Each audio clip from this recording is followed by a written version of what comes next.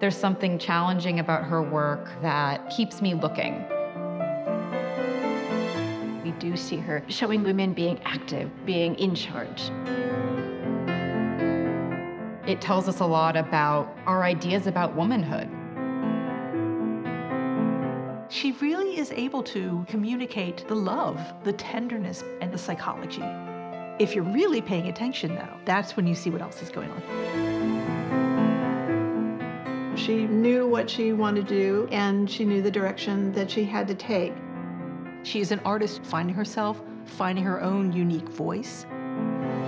Her printmaking was just astonishing. It was extraordinarily innovative. Her fingerprints are all through American collections.